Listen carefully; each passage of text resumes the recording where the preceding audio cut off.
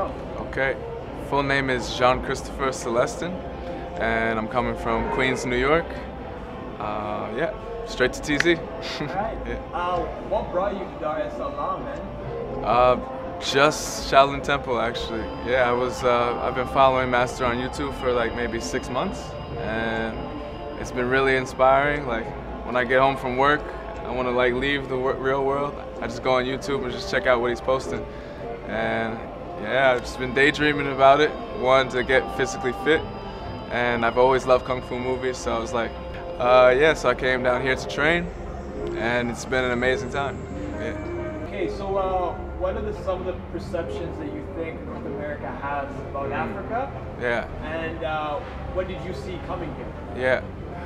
I guess North America, the general perception is that everyone in Africa is poor and hungry and have absolutely no money or just begging for food.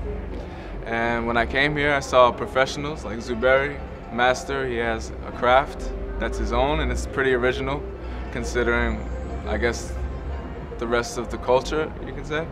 So yeah, I respect him a lot, and I think that there are a lot of people here in Africa and Tanzania specifically who live like any other person in Europe or North America. So yeah, it was cool to see that. All right. So if there are 3 lessons that you can take back home when you leave, what do you think those 3 lessons are? 3 lessons, okay. First lesson is I rely way too much on like electronic appliances like Wi-Fi and dishwashers and like just washing my clothes and stuff. So it's made me really be conscious of how I use my time and how I could be more responsible with, yeah, just be more responsible, I guess, yeah. Second lesson would be exercise is everything, and at home I'm not so physically active because I don't make the time because of work, and it's really an excuse 24 hours in a day, and I've really learned how to wake up early and just dedicate myself to training my body. So I definitely will take that home with me.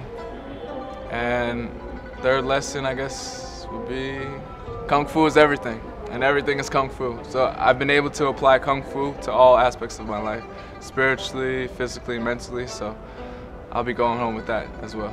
Yeah. Man, it's been an honor, pleasure to talk to you, man. Good, thank you. It's been an honor to work with you guys too. It's been cool. Cool, man. Thank you. Yeah.